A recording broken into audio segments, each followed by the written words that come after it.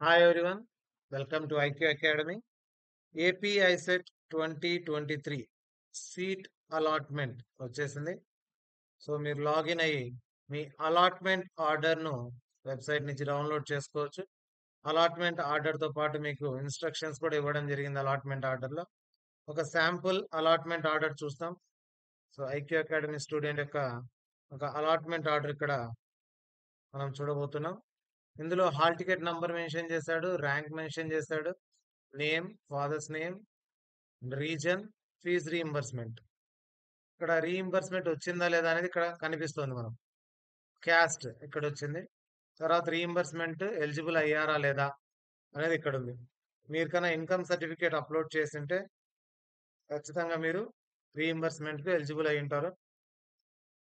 ఈ provisional allotment order phase 1 కు సంబంధించింది. సో ఇది ఏ కేటగిరీ కింద సెలెక్ట్ అయ్యారనేది ఇక్కడ మెన్షన్ చేస్తున్నాడు.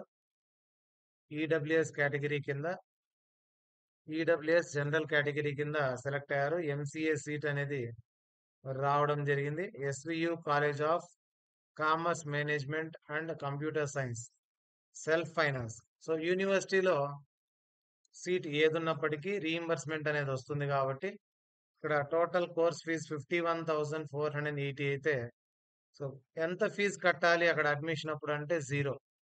దట్ మీన్స్ టోటల్ రీయింబర్స్మెంట్ అయ్యింది. Total fee reimbursement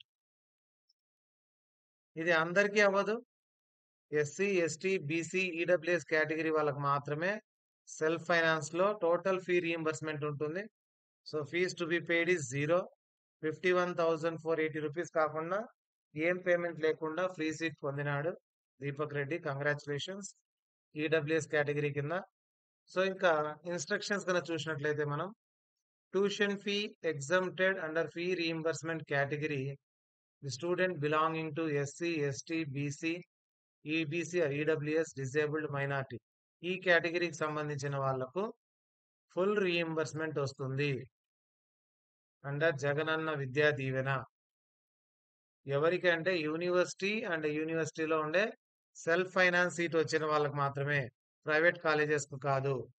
subject verification and eligibility అంతా చెక్ చేసిన తర్వాత ఫీజ్ రీయింబర్స్మెంట్ అనేది రావడం జరుగుతుంది.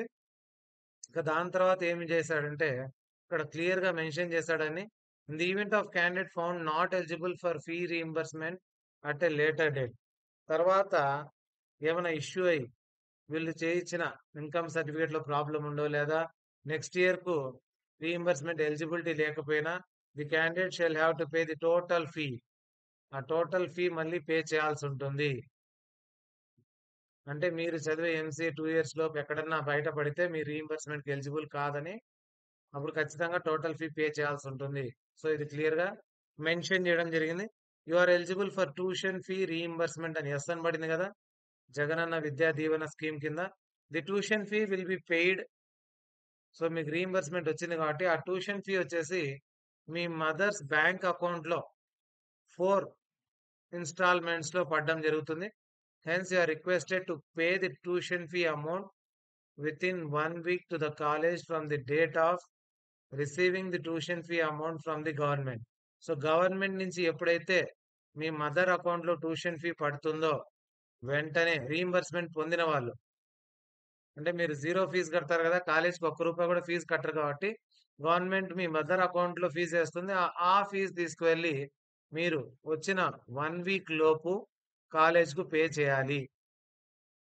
ట్యూషన్ ఫీ వచ్చిన 1 week లోపు కాలేజ్ కు పేమెంట్ అనేది జరపాలి. ఇది చాలా ఇంపార్టెంట్, నోట్ చేసుకోండి. ఇది మీకు పడిన వెంటనే 4 quarters లో పడుతుంది.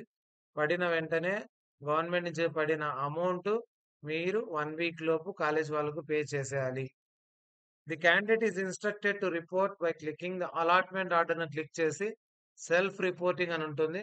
దానిపైన క్లిక్ చేసి మీరు సెల్ఫ్ రిపోర్టింగ్ ద్వారా మీరు రిపోర్ట్ చేయాలి, అంటే విల్లింగ్నెస్ తెలియజేయాలి. ఫార్మ్స్ ట్యాబ్ ఉంటుంది వెబ్సైట్ లో. ఈ వెబ్సైట్ లో ఆ ఫార్మ్స్ ట్యాబ్ లో అలాట్మెంట్ ఆర్డర్ సెల్ఫ్ రిపోర్టింగ్ ఉంటుంది. ఫార్మ్స్ లోకి వెళ్ళి తర్వాత ఏం చేయాలంటే ముందు అలాట్మెంట్ ఆర్డర్ లెటర్ డౌన్లోడ్ చేసుకొని సెల్ఫ్ రిపోర్టింగ్ పైన క్లిక్ చేసిన తర్వాత ఫార్మ్స్ ట్యాబ్ ఉంటుంది. అందులో take printout of 2 copies of joining report, joining report 2 copies print తీసుకొని ఇది తీసుకువెళ్ళి అలాట్ చేసిన కాలేజ్లో మీ ఒరిజినల్ సర్టిఫికెట్స్తో పాటు సబ్మిట్ చేయాలి. Submit a copy of joining report and obtain acknowledgement on second copy. ఒకటి కాలేజ్లో 2 కాపీస్ ఉంటాయి కదా మీ దగ్గర. జాయినింగ్ రిపోర్ట్ 2 కాపీస్లో ఒక కాపీ వచ్చేసి కాలేజ్లో సబ్మిట్ చేసేయండి. ఇంకో కాపీ పైన అక్నాలెడ్జ్మెంట్ సిగ్నేచర్ ఆర్ సీల్ వేయించుకొని మీ దగ్గర పెట్టుకోండి. అది అంటే ఇది ప్రూఫ్ అన్నమాట మీరు అక్కడ join అయిపోయినట్లు. Both self reporting and reporting at the allotted college is compulsory to retain the present allotment. ఇప్పుడు వచ్చిన అలాట్మెంట్ మీకు అలాగే ఉండాలి అంటే మీరు ఖచ్చితంగా రిపోర్ట్ చేయాలి, లేదంటే ఈ అలాట్మెంట్ క్యాన్సిల్ అవుతుంది.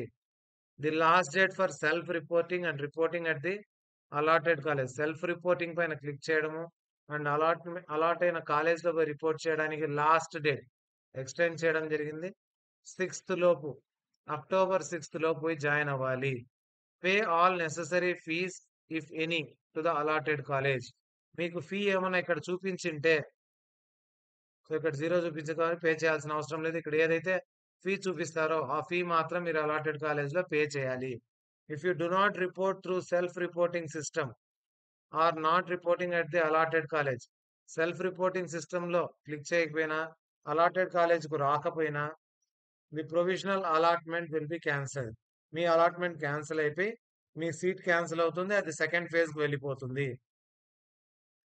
The academic credentials verified if found falls at a later date. మీరు డిగ్రీ ఏదైతే పెట్టారో, ఓడి పెట్టింటారో, తర్వాత మీ మార్క్ లిస్ట్ పెట్టింటారో, అది ఏమన్నా వెరిఫై చేసిన తర్వాత లేటర్ డేట్లో ఫాల్స్ అని తెలిస్తే, అంటే ఫేక్ అని తెలిస్తే, మీ అలాట్మెంట్ క్యాన్సిల్ అవుతుంది. తర్వాత మీ పైన క్రిమినల్ కేసు కూడా బుక్ అవుతుంది. All the principles are requested to verify the original certificates అని ప్రిన్సిపల్స్ మళ్ళీ వెరిఫై చేయాలి. Caste, study, income, degree or equivalent certificates అన్ని వెరిఫై చేసి థరోగా and request to bring to the notice of convener. ఏమైనా deviations, problems ఉంటే ఆ certificates లో మీరు కన్వీనర్ నోటీస్ కు తీసుకురావాలి ఆ కాలేజ్ ప్రిన్సిపల్స్. క్లాస్ వర్క్ ఎప్పటి నుంచి కమెన్స్ అవుతుందంటే 4th నుంచే కమెన్స్ అయిపోతుందంట. సో 4th నుంచి ఎప్పుడైనా రిపోర్ట్ చేయొచ్చు. జనరల్ గా ఇంతకుముందు 4th ఉంది కాబట్టి 4th కాలేజ్ స్టార్ట్ అవుతుంది అంటున్నారు. కానీ 6th వరకు రిపోర్టింగ్ టైం ఉంది కాబట్టి మోస్ట్ ప్రాబబ్లీ క్లాసెస్ 6th నుంచి స్టార్ట్ అవ్వచ్చు. 4th నుంచి అయితే మాక్సిమం స్టార్ట్ అవ్వవు, ఎందుకంటే ఒక్కరోజు మాత్రమే టైం ఉంది, రిపోర్ట్ చేయడానికి టైం పడుతుంది కాబట్టి మోస్ట్లీ 6th నుంచి క్లాసెస్ కమెన్స్ అవ్వచ్చు. ఇంకా మన స్టూడెంట్స్ వితౌట్ ఫీజ్, 0 ఫీజుతో యూనివర్సిటీలో చాలా మంది సీట్స్ తెచ్చుకోవడం జరిగింది.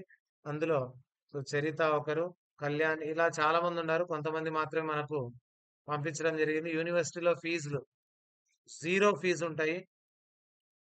SC, ST, BC, EWS category వాళ్ళకు కూడా 0 ఫీజు ఉంటుంది. అది సెల్ఫ్ ఫైనాన్స్ అయినప్పటికీ 0 ఫీజు.